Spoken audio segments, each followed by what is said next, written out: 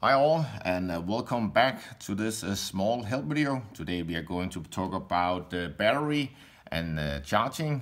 We all have iPads and iPhones, and we of course want the battery to last as long as possible. So here are some tips and tricks to look at these.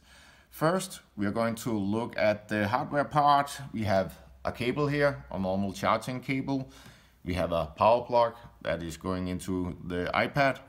And of course, make sure there is no cuts and damages to any of those two hardware parts. That can actually be an issue if you take these parts with you on a trip or something. It can actually happen that it will be broken, it can be cut, it can be whatever.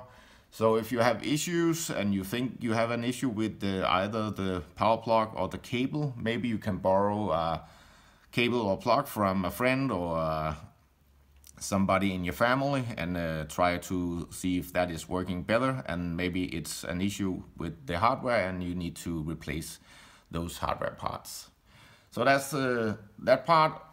Then I have a toothbrush here, and what I'm gonna use that for is to clean my cable entrance in the iPad, and make sure to do that once in a while. A lot of dirt and dust can actually get into this thing, and that's not what we are aiming for, and that can often cause the issues that the iPad is not charging as you expected. So make sure to have the hardware part in place so everything is working as you expect.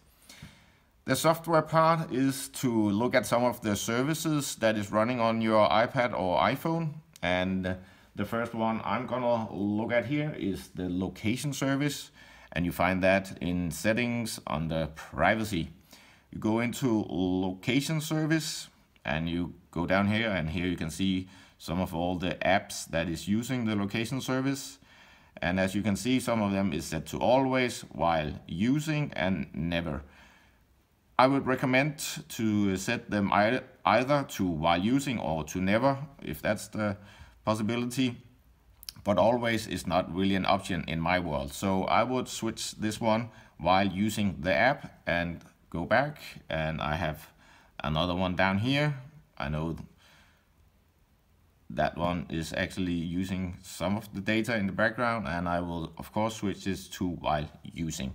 So make sure that your apps is not using the location service in the background without really using the app. So make sure to have a look at this.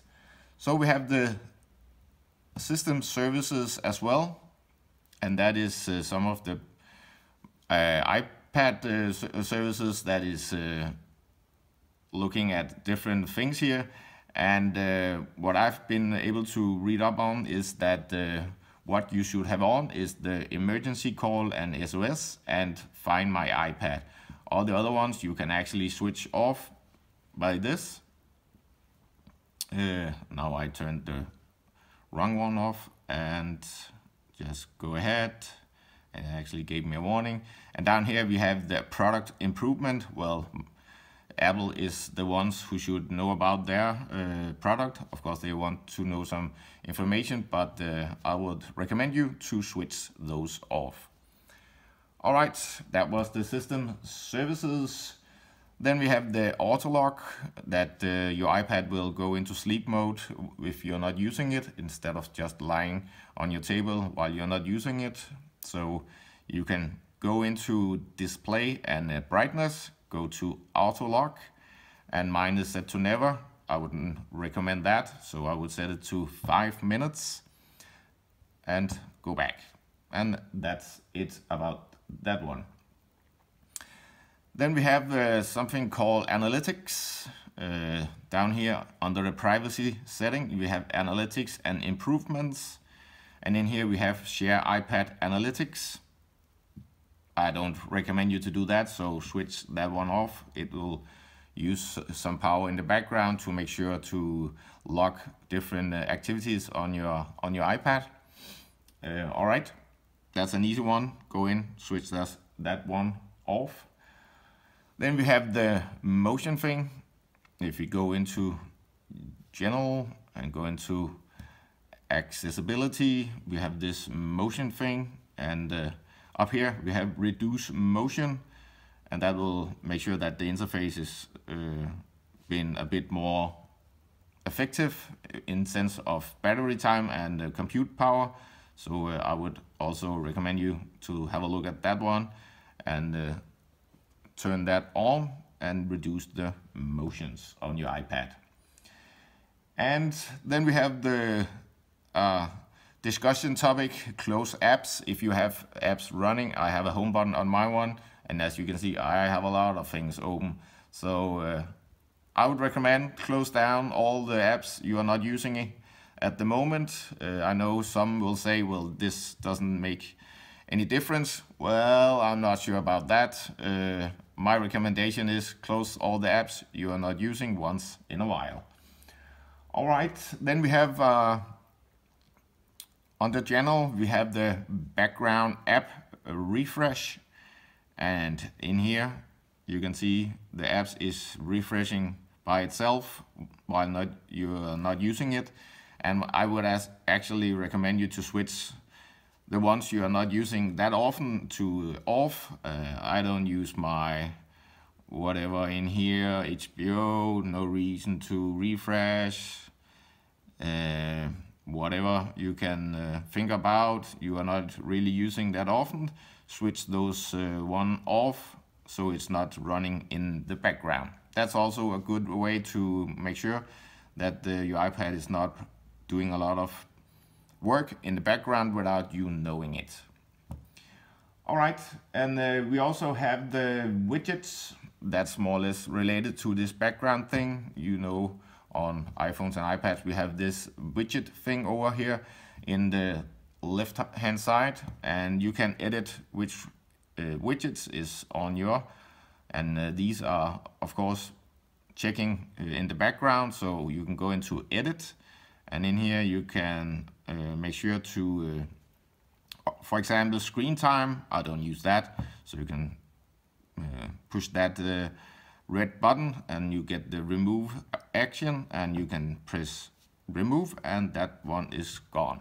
So I click done and my screen time is not longer shown in the widget. So make sure only to have the widgets that you are using often to run in the background and update a lot of different things.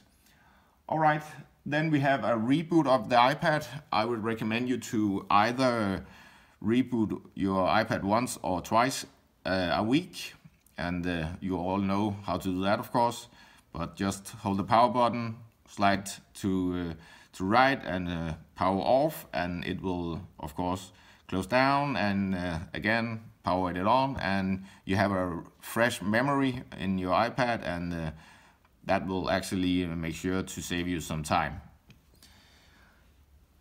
All right, the last part I have for you today is to have a look at